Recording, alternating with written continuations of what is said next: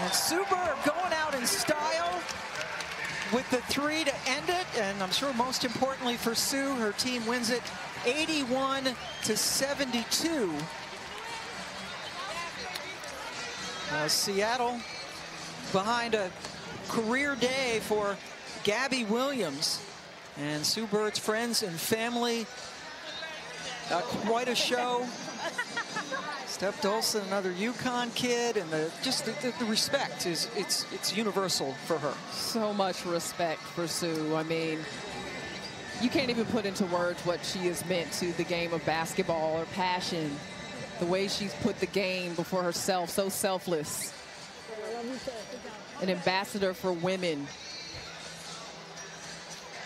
and for this league like we've never seen. No. 4 championships in the WNBA, 5 Olympic gold medals, 5 EuroLeague titles, a national title in high school, and of course they're going to want selfies. They want photos with Sue as well, the opposing players. Of course. I want one too. Holly's got Sue. Well, Sue, I know it was a lot of emotion this week when you publicly announced your retirement. You said it was for New York, so how did this meet your expectation for a fond farewell to you? Unbelievable. I want to thank the New York Liberty. They really showed me a lot of love in getting my family tickets. The team wore Thank You Sue shirts to warm up. That took me totally off guard and by surprise. To all the fans who came out, thank you so much. I've got, people in here that I've known my whole life, friends, family, old friends, new friends, some homies. I see you, Deezus and Tommy. It's really been amazing. I'm so glad that I was able to hit my final shot in my final game in New York. You held that up there for a minute, too. How about that? I had to. It didn't look like it was going in for a second. I know the win is important to you, but also your legacy here in New York City. You started out playing as a kid on the playgrounds here. What is the legacy you leave to this city? I saw a sign that said it best, Sue York City.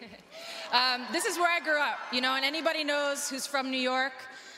It teaches you a lot about basketball, and there is a legacy here. New York basketball is the best, and I just tried to uphold my side of it. And now it's time to pass the torch. I do have one last thing to say. I don't think the Brooklyn fans are going to like it. Bing bong. All right, this is a fond farewell to New York, but you've got a lot of season ahead. What is the focus for you to go out on your own terms? Just keep getting better. This was a really good New York Liberty team, but this was a great road trip for us. We went 4-1. We haven't played with our full roster, I think, like 3 times. So we have a long way to go, and hopefully we can peak at the right time. Thank you, Sue. Thank you, Holly. Appreciate it. Thank you.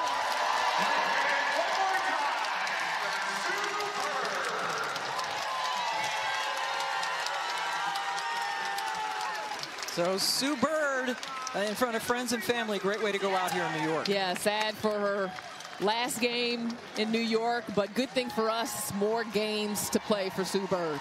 And remember, Chicago won the championship last year after going 500 during the regular season. So Sue's point about getting hot at the right time is correct. There's her proud mom looking on as Seattle, with a strong fourth quarter, wins it 81-72.